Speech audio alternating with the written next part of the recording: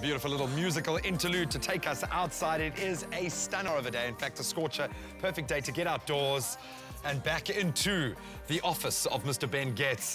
Ben, great to have you back, sir. It's been far too long, man. Far too long. Thanks, We're going to tackle a plant that, for many, seems to be a bit of a conundrum, and unnecessarily so. Celery is something that we love. Absolutely. It's beautiful to have in salads. It's uber healthy, one of our superfoods. Yes. But there is this misnomer that it is almost impossible to grow, which you are saying is just so wrong. It's so wrong. The truth is you can grow celery all year round. Wow. It is particularly sensitive at this time of the year, summertime. It doesn't like too much heat, but we can get around that.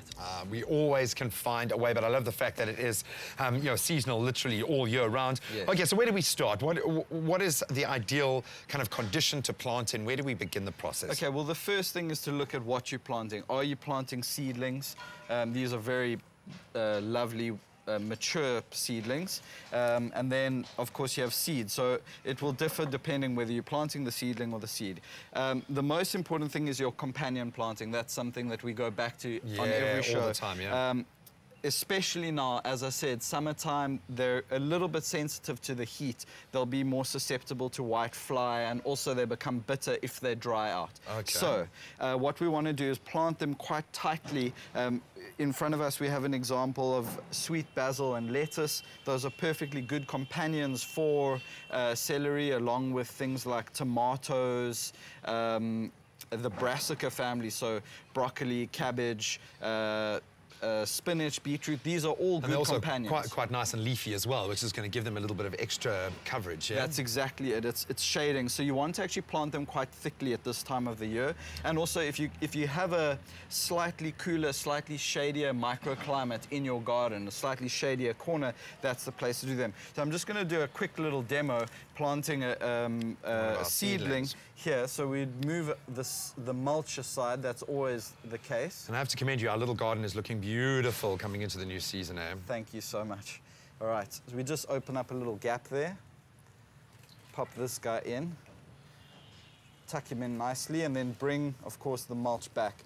Mulch keeps the moisture in, which is, as I've said, very important for the celery, is to keep it well watered. And one of the common mistakes with vegetable gardens is not having an irrigation system. So unless you've absolutely got somebody there to water every day of the year, an automated irrigation system's essential, and celery will the more water it gets, the sweeter it will taste, and the more lush it's going to be. Exactly. And then just very quickly before we wrap up, when planting the seeds, major difference there? Of course, there's always a difference. The seeds are super small, as you can see here, really tiny little seeds. So a nice thing to do is to mix a little bit of fluffy potting soil mix to pre-mix. You can even use coffee grinds or flour, something to kind of help spread it out. You open up your mulch. You could, of course, do it in a seedling tray, but simply just as a little demo here, you open up your mulch, literally sprinkle your seeds along. At a later stage, you're gonna thin them out, because, of course, this is about 100 celery plants. I was going to say, now they're going to be growing very closely together. But yeah, no, I think we get the idea. Ben, thank you so much. I love the fact that we can plant this all year round. This would make, in fact, a beautiful addition to a sassy salad, I think. Ewan, what's in your sassy salad this morning?